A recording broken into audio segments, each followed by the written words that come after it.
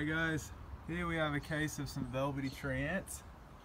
They're trailing on the exterior of this house.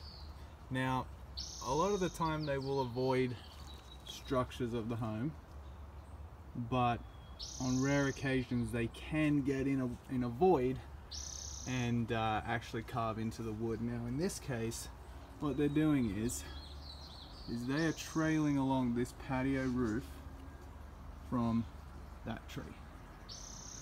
So some things homeowners can do to prevent this from happening to them is trim that back, and that will prevent them running along there onto your home and in the voids of your house, and that'll help you against all types of ants, carpenter ants, spiders, odorous house ants, and so on.